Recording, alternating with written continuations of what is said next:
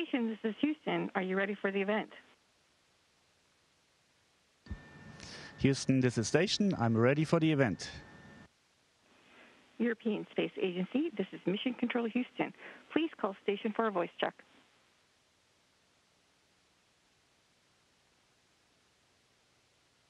Station, this is the European Space Agency. How do you hear me? Hello, Josef. I read you loud and clear. How me?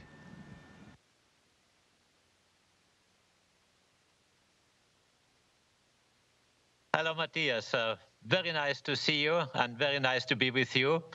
I'm today in Brussels and I have the honor of being with the President of the European Commission, Mrs. Ursula von der Leyen. Mrs. Ursula von der Leyen will have a chat with young people. And as you know, inspiring young people is extremely important because they are the talents of the future and we need their energy and their inspiration. So today I'm also joined by a moderator, Gaspar, and let me hand over to Gaspar for the moderation of this talk. Good afternoon. Thank you all for being with us today. I am here in Brussels with the President of the European Commission, Ursula von der Leyen, and we are connected live with ESA astronaut Matthias Maurer on the International Space Station. We have received many questions for Matthias on social media, but why don't we start with you, President von der Leyen? Thank you very much, Gaspar. And it's good to see you again. First, we've seen each other in Strasbourg and now in Brussels. And thank you also to Director General Josef Aschbacher, and of course to the European Space Agency for this great opportunity. And last but not least, thank you, Matthias, for taking the time to chat with us. So Matthias, do you hear us loud and clear? Guten Tag, Frau Präsidentin. Guten Tag, Josef Aschbacher. Bonjour, bon après-midi, Gaspar. And hello, everyone listening to us. Yes, I read you loud and clear. How me?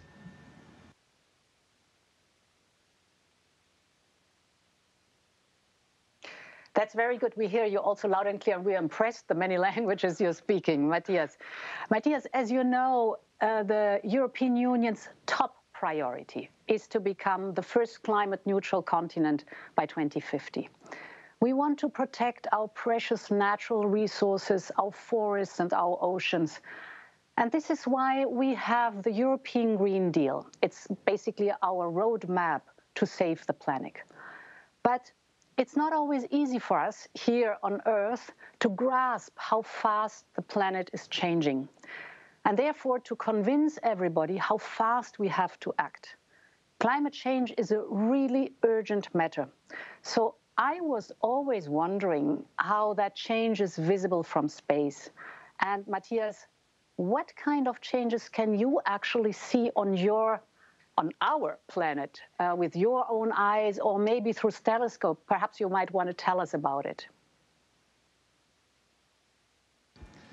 Yes, indeed, we from the International Space Station, we fly at a height of around 400 kilometers above our planet, and 16 times a day we circle around our planet. And we can observe a lot of details. We can see slash and burn forest, we can see droughts, so lakes that used to be on old maps, we cannot see anymore here. Glaciers that used to be much bigger on old maps or older astronauts tell us about, they're now smaller. And we can also see that human mining puts a lot of scars into the surface of our planet. And so we can observe a lot of these floodings, for example, that I observed 2 or 3 weeks ago in Brazil, or other events like the eruption of volcanoes. We see quite a lot of stuff from the space station, and we can report about it. We are eyewitnesses of all this. But I believe the best data to observe our planet and to deliver also the important data that politicians need to act comes from the European Copernicus Earth observation fleet. And these satellites produce a lot of data. They are actually the best Earth observation satellite fleet that exists currently in space around our planet Earth. Europe is leading here. And this data has free data access policy. And so it's very good for European economy and also for startups to use this data.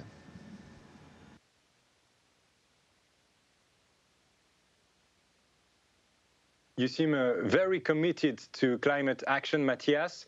Was it always a cause close to your heart? Well, Gaspar, you know, it's like now I circle our planet in 90 minutes. And I actually did one round-the-world trip before becoming an astronaut, and I had the chance to travel many, many countries of this planet. And I've been in India when there was flooding.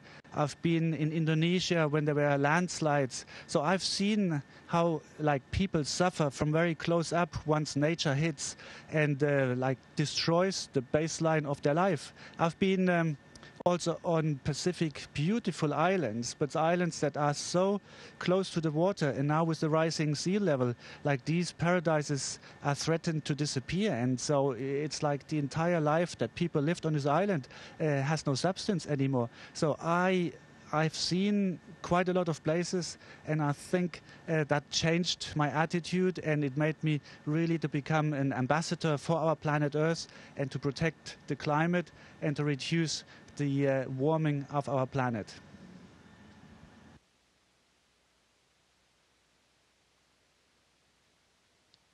Indeed, and I hope many will hear your important message today. One last question from me before I give the floor to our audience. Why is your mission called Cosmic Kiss? It's very intriguing to me.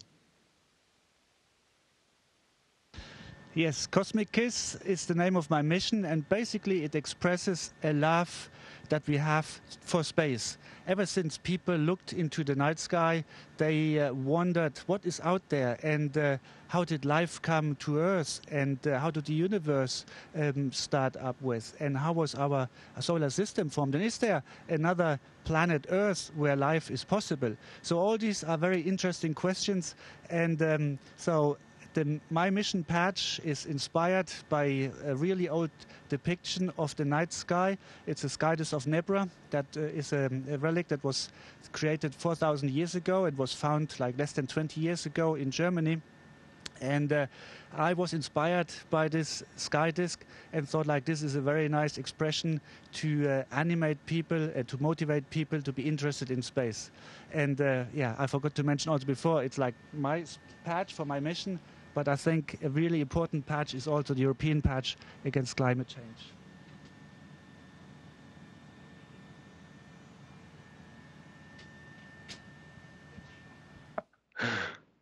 Thank you very much, Matthias.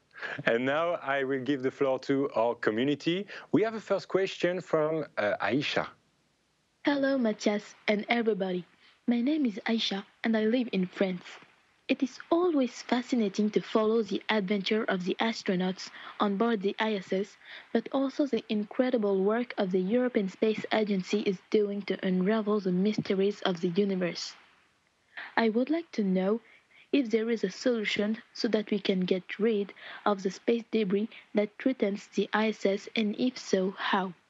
Thank you. Over.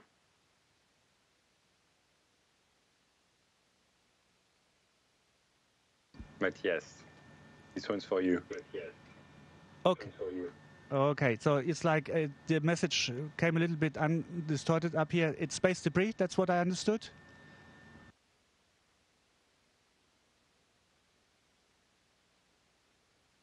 Exactly. Okay, it's a very important Matthias, topic. It is indeed space debris, and this is an issue.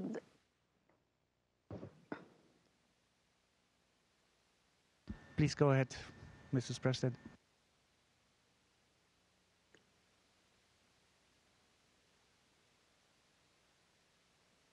Matthias, this one's for you about the debris. Okay, I take this question. Actually, it's a very up-to-date topic, because even today we have a collision warning for later on today with space debris. So currently our planning teams on the ground are calculating if this debris has actually the potential to hit with us around 9:30 o'clock tonight. And if so, then we need to do a debris avoidance maneuver. So we need to accelerate the ISS and to avoid this debris. And this happened already 2 weeks ago when we had to avoid debris. And 2 weeks ago, it was even more challenging because we had to avoid one, but by avoiding one, we had the next debris upcoming. So the scientists and the technicians on the ground, they had to calculate a perfect acceleration of the ISS to dodge in between the two debris particles or parts. And that shows us that there is a lot of debris here in space. And it's a very important topic. Not only for the ISS, because it puts us at risk, but also because of all the satellites that we have. Imagine a life without satellites. I think you would be really surprised how life would change. It's like all the data that we get from our satellites, from weather to like GPS or navigation systems like Galileo, Earth observation satellites like Copernicus. So I think modern society couldn't work without any satellite data. So we need to take action. We need to make sure that we avoid future space debris, and ESA has here a declaration, and Josef Aschbacher declared it very strongly. We, by 2030, want to have a net contribution to space debris, which means we need to take actions to take massive parts out of space, but also reduce the introduction of new space particles. Another topic is also important, that we get a space traffic management. Today we have air traffic management. When one plane within Europe flies from one country to the other or outside of Europe, we have clear rules and we have people that check these rules. For space, we don't have such clear and strong rules, and the political action is required, and I think Europe should lead this and take a strong role into that one.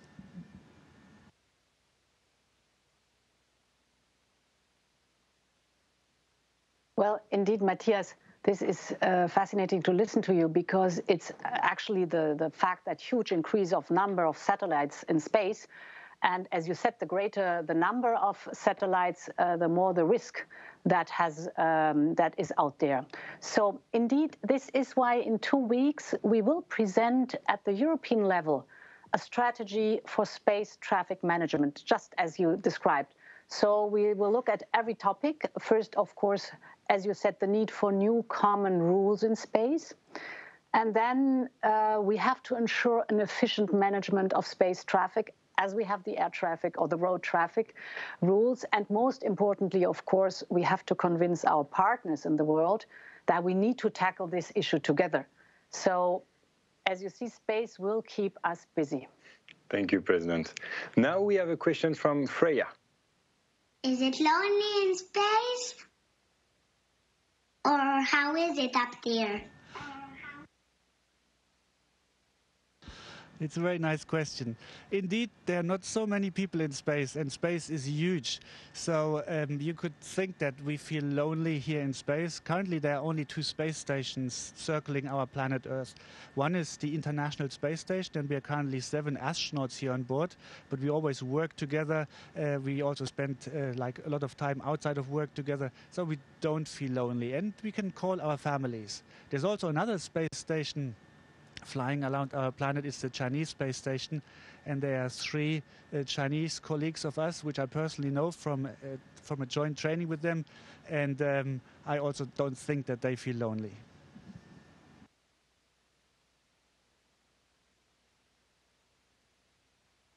Thank you. Now we have a question from Kian.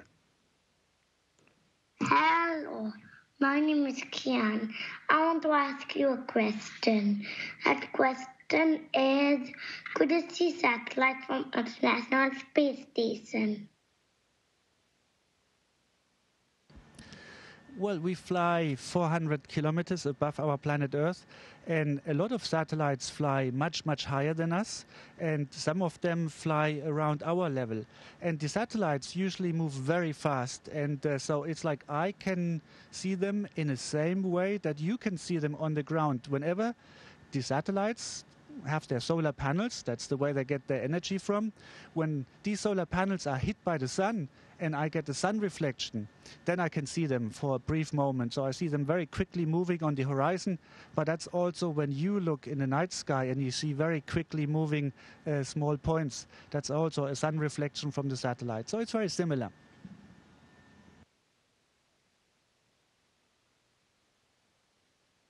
That must be very impressive. Now we have a question from Tala, and I'm sure all the young people watching us will enjoy this one. Hi, my name is Tala Aburazit, and my question for you is, what is the advice you would give for future aspiring astronauts? Well, if you want to be astronaut, then I would say like follow your heart, follow your dream. It's very easy to be an astronaut, I have to say, like being here in space. I can float and I can do whatever I like to do. It's like I love all the science work that we do and the technician work and the repair works that we do. The difficult part is to become an astronaut. And so a lot of people have the same dream. So you need to be good in school, you need to be good in university. And so it's very important that you are a good pupil, but especially that you do what you like and what you love to do. It's if you don't like your work that you do, then I think it's really, really difficult to come up here. Yeah, but the most important part is follow your dreams, follow your heart.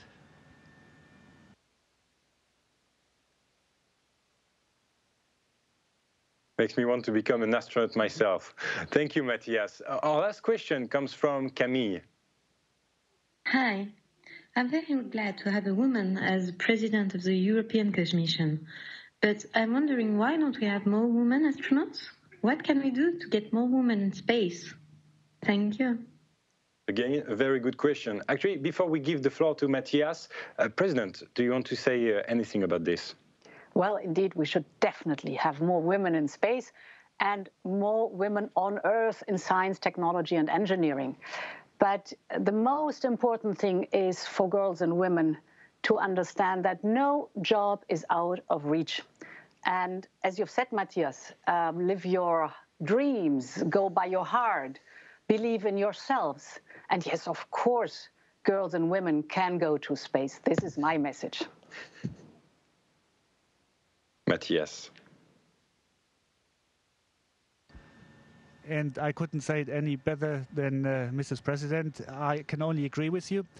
Indeed, it's like I have one colleague up here in space, Kayla Barron. She's a NASA astronaut, and she is like a wonderful astronaut, and she does a lot of the stuff like better than us guys. So it's like, yeah. So the girls should dare to be an astronaut. The girls should also dare to have lead positions. Very often, it's not that they cannot do it, but that they just believe they are not as good as the boys. And so, yeah, but I can reassure, I've seen many female astronauts, and when I fly back in April, my European colleague Samantha Cristoforetti from Italy will come up here, and she will continue my work. And she's already been up here in space for like more than half a year, and she's just an outstanding astronaut. And on her spacecraft, there will be 2 female astronauts and 2 male astronauts. So it's like 50-50%, and I think that should be the future. A mixed team is always much better than a single male or a single woman team, I would say. In the European astronaut selection that we have currently ongoing, we are entering round 2 of the selection process. And I'm very happy to hear that Josef Aschbacher announced a few days ago that 40% of the participants that entered now round 2 are female astronaut candidates.